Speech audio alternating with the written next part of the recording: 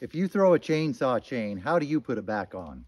Most people take their wrench, take off their bar nuts. They do it the long way. I'm going to show you a faster, easier way to put your chain back on. The way we've been doing it here in the Pacific Northwest for decades. Make sure your chain is on the sprocket. Start putting your chain into the top rail of the bar. Push it over the tip until it won't go anymore. Take your knee, bend the bar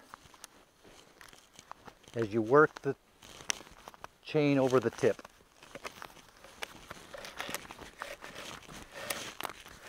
This is a 32-inch bar. I also do it with a 24-inch. I've never tried it with a bar shorter than that. I don't know if it'll work. I made another video explaining this in more detail. I'll leave a link to that in the comments and in the description.